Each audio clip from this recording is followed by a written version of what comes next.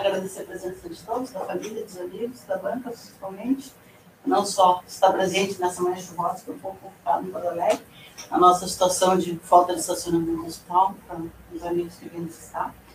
E, antes de mais nada, muito obrigado pela dedicação, pela colaboração que vocês já tiveram e vão, provavelmente, nos ajudar ainda mais agora na avaliação do trabalho da Luciana.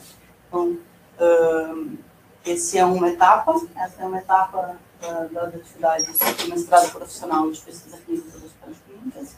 Uma alegria ter a Luciana, que é uma advogada, enfrentando esse desafio de fazer um trabalho para ajudar o grupo, a instituição e as instituições brasileiras a construir normativas para que a gente possa trabalhar de forma mais ágil com o manejo da propriedade intelectual. Esse foi o nosso objetivo. Então, a gente espera poder contar com a colaboração de vocês para que a gente tenha um resultado melhor para todos. Muito obrigada, Luciana. Tem 40 minutos, é isso? 30, eu acho. Mas não vou usar os 30 minutos. Na verdade, vou tentar ser mais calma dessa vez, né, professora, falar com mais tranquilidade. Bom dia, então, muito obrigada pela presença dos membros da banca. O meu trabalho é intitulado A Propriedade Intelectual no Hospital de Clínicas de Porto Alegre, proposta de uma política institucional. O meu nome é Luciana Berbigier e a minha orientadora foi a professora doutora Elizabeth Lima. Eu trouxe aqui para vocês um sumário do que vai ser, né, dos passos que eu vou passar aqui na apresentação, mas não quero dizer que, por ser um mestrado profissional, né, o foco todo do mestrado, desde o começo, sempre foi no produto, nós tínhamos que criar um produto, então hoje aqui eu vou focar a minha apresentação também neste produto e para a elaboração do produto eu fiz um estudo de caso que foi aqui no HCPA, então esses vão ser os dois pontos mais importantes hoje na apresentação. Como uma introdução para contextualizar o tema, eu queria começar dizendo que o desenvolvimento científico e tecnológico de uma nação pode ser mensurado através da capacidade da sua população de dominar e transmitir o conhecimento, gerando com isso a transformação da realidade da sua população. E é certo que a eficácia dessa dinâmica depende de uma proteção adequada que faça com que o inventor tenha o reconhecimento e o lucro decorrente dessa proteção, a fim de retroalimentar todo o sistema, incentivar e retroalimentar todo esse sistema. Então, passando um pouquinho para o que foi tratado no referencial teórico da pesquisa, em primeiro lugar eu falei um pouquinho de pesquisa em saúde, e a pesquisa em saúde é um tema de suma importância, porque é responsável por elevados investimentos, tanto do setor público quanto do setor privado, e é uma matéria que envolve diversos agentes. Ao poder público, importa o desenvolvimento científico e tecnológico da nação, importa a eficácia dos serviços prestados pelo poder público, importa a formação de recursos humanos qualificados. A academia importa, então, o conhecimento e o prestígio que decorre daquela pesquisa.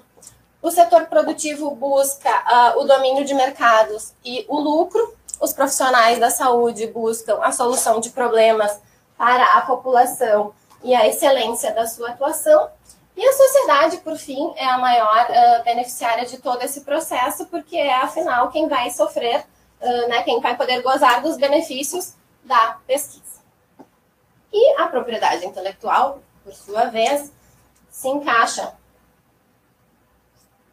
em todo esse ciclo, porque uma vez que a gente incentiva a criatividade do criador, a gente passa a ter uma sociedade com mais cultura, com mais conhecimento e mais qualidade de vida. Isso, por sua vez, traz geração de riqueza para essa sociedade e disseminação do conhecimento através da sua população, o que gera, por sua vez, retorno econômico e reconhecimento ao criador. E, novamente, temos um ciclo que se fecha e que fica se retroalimentando.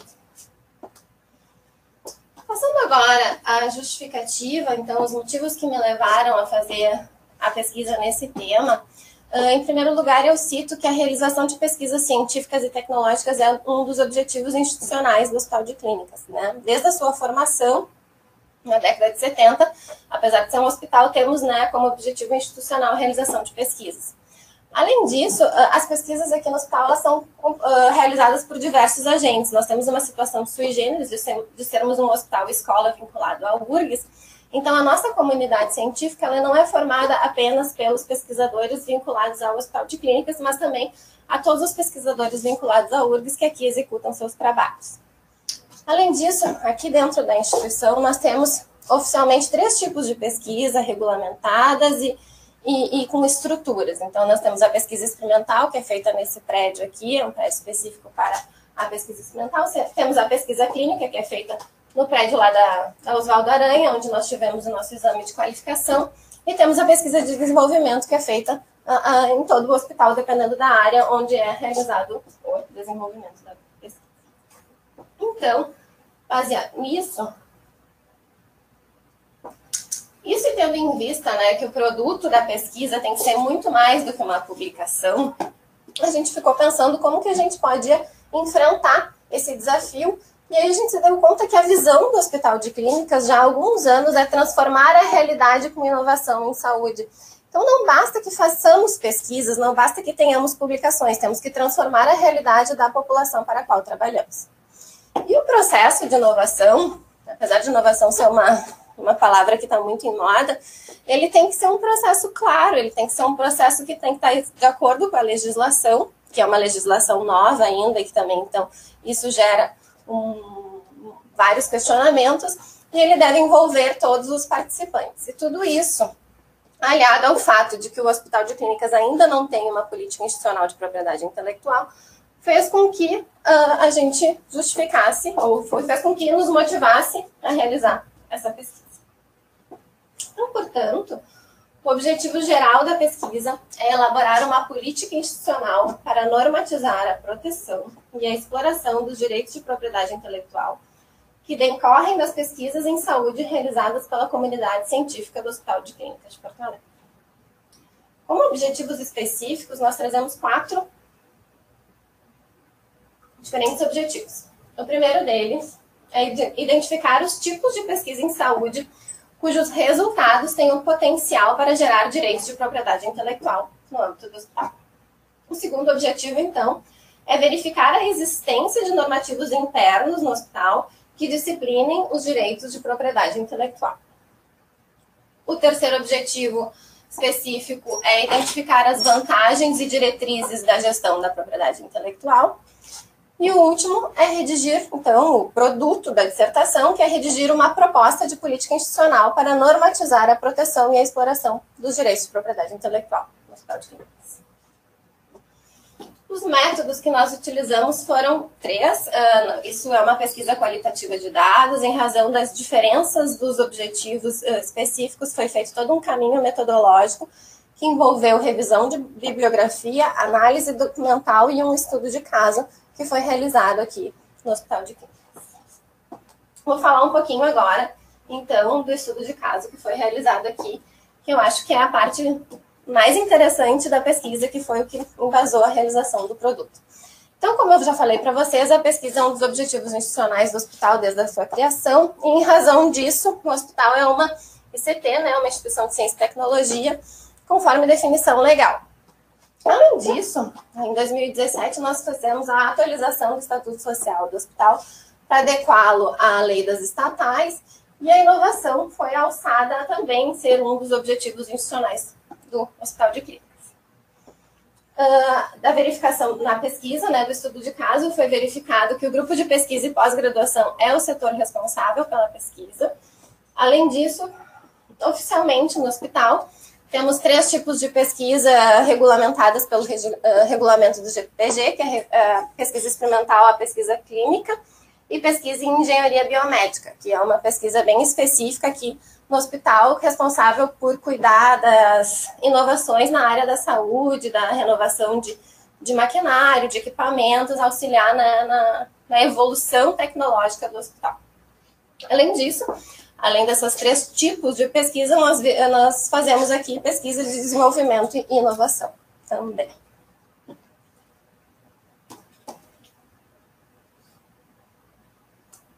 Contextualizado, então, um pouquinho como é a pesquisa, eu passei a tentar analisar como é feita a gestão da inovação no Hospital de Clínicas. Em 2013, né, no dia 2 de dezembro, foi criado o Escritório de Inovação em Saúde, que desempenha o Núcleo de Inovação Tecnológica. O Núcleo de Inovação Tecnológica é também uma exigência legal para toda a ICT. Mas, naquela época, a direção do hospital entendeu que não só que apenas o Escritório de Inovação em Saúde não era suficiente para alçar a inovação ao grau que se desejava. Então, para isso, foi constituído o Instituto Brasileiro de Inovação em Saúde, que é uma associação civil sem fins lucrativos, da qual o Hospital de Clínicas faz parte como associado fundador. O IBS é um braço operacional do Hospital de Clínicas na matéria de inovação, servindo também como interveniente nos contratos de transferência de tecnologia e podendo, por ser uma pessoa jurídica de direito privado, atuar em matérias ou em situações em que o Hospital de Clínicas tem muita burocracia, tem muitas amarras e não consegue.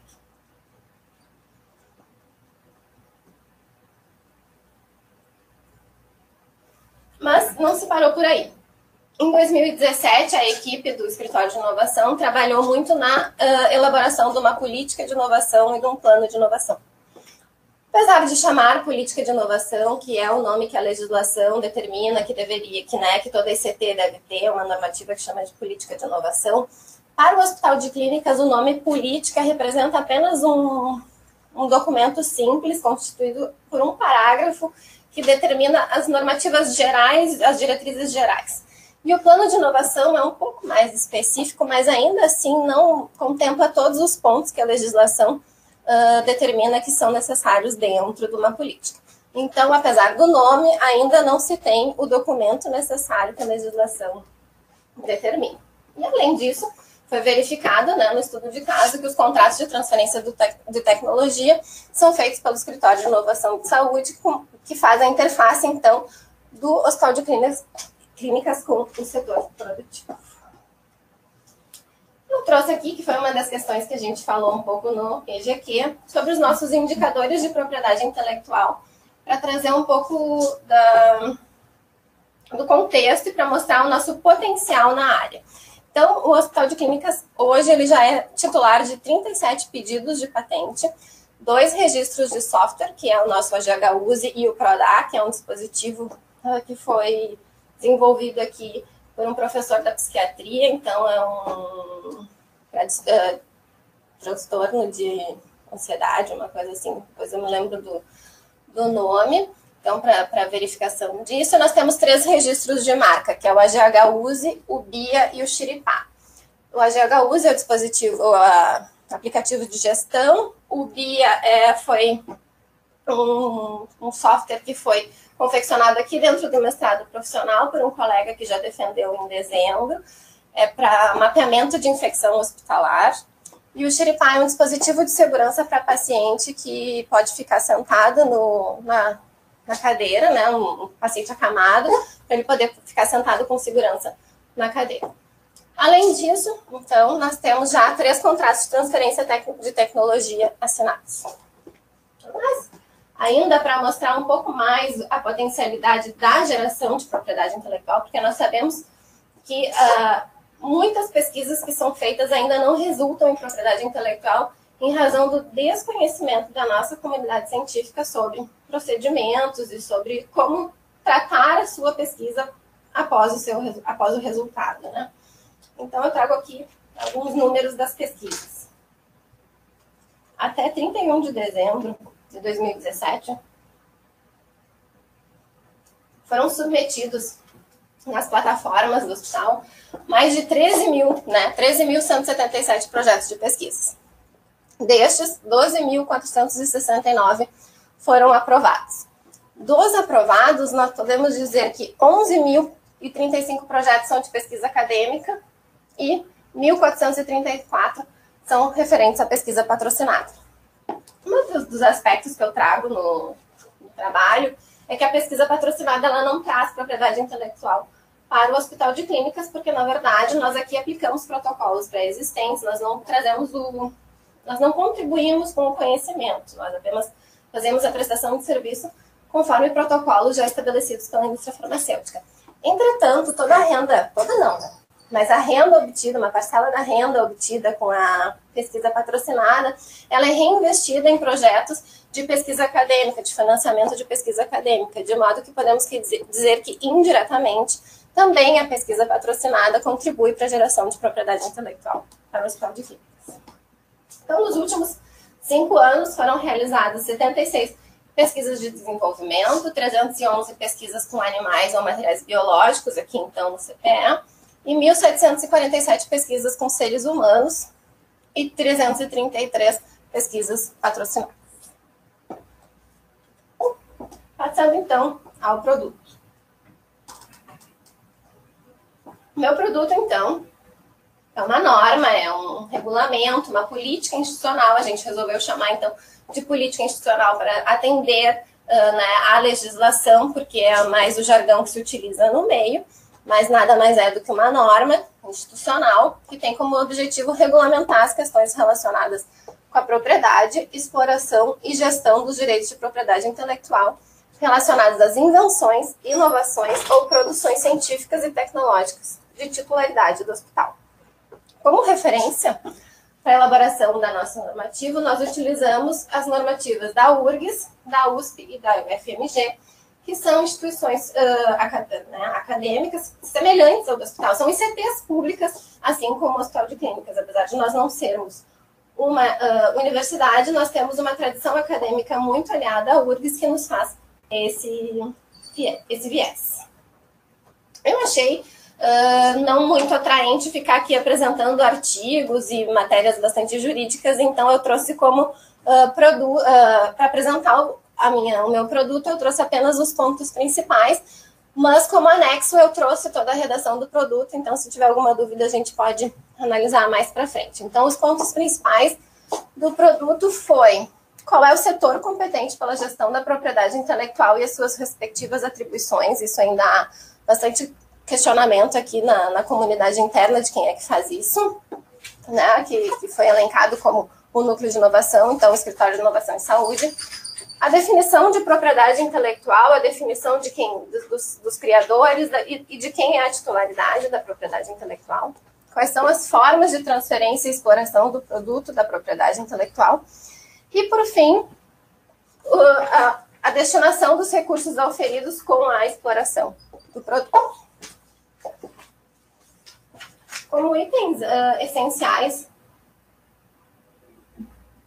do programa, do mestrado, nós temos que tratar da aplicabilidade do produto. E, em primeiro lugar, a gente pode achar que o produto é aplicado para a comunidade científica, mas não é. Ele é muito mais que isso. Ele é aplicado para toda a comunidade do hospital, seja aquelas áreas que são formalmente vinculadas à pesquisa, como áreas assistenciais, em que se foi já temos experiências de invenções que foram criadas por profissionais vinculados às áreas assistenciais, como o xiripá, que eu falei anteriormente, e as áreas administrativas, que também temos experiências aqui, como o AGHU. Além disso, não só é uma referência para o hospital, mas também pode ser uma referência para a EBSER, né, a Empresa Brasileira de Serviços Hospitalares, que é uma instituição parceira do curso e que também não tem um normativo próprio ainda. Inserção social, que também é outro requisito do programa, a gente pode trazer 2 enfoques. O primeiro enfoque é a importância da gestão da propriedade intelectual como um todo para uma instituição. E aí a gente pode dizer que a gestão da propriedade intelectual, lógico, ela traz notoriedade no cenário científico. Tanto que as referências que eu utilizei para o modelo do meu produto foram instituições que têm notoriedade no cenário científico na área de propriedade intelectual.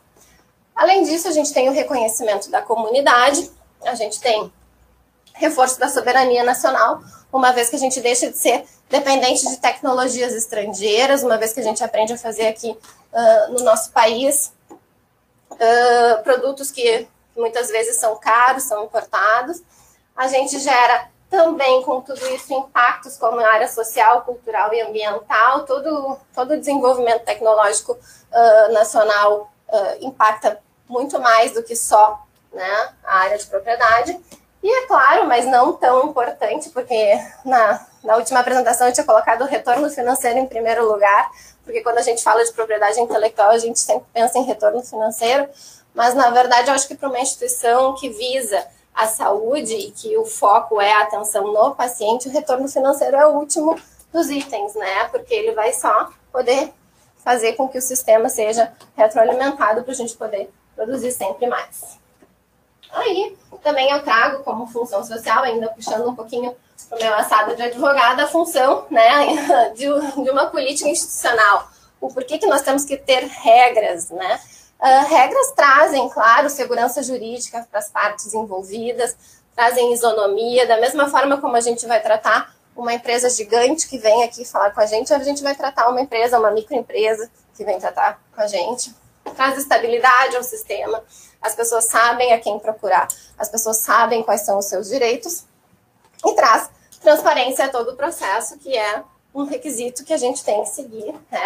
A gente é auditado, a gente sofre fiscalização e a gente precisa atender a todos esses requisitos. Então, encaminhando para as considerações finais do meu trabalho, eu queria dizer que a implantação de um processo de gerenciamento eficaz e adequado da propriedade intelectual no MCT, com as peculiaridades do hospital, demanda tempo e envolvimento e dedicação dos gestores e pesquisadores.